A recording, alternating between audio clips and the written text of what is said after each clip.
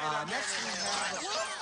What do you mean the party's today? His birthday's not till next week. What's going on down there? Is Mom losing her marbles? Well, obviously, she wanted to have the party before the move. I'm not worried. You shouldn't be worried. Of course Woody ain't worried. He's been Andy's favorite since kindergarten. Hey, come on, Potato Head.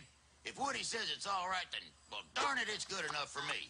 Woody has never steered us wrong before. Come on, guys. Every Christmas and birthday we go through this. But what if Andy gets another dinosaur? A mean one. I just don't think I can take that kind of rejection. Hey, listen, no one's getting replaced.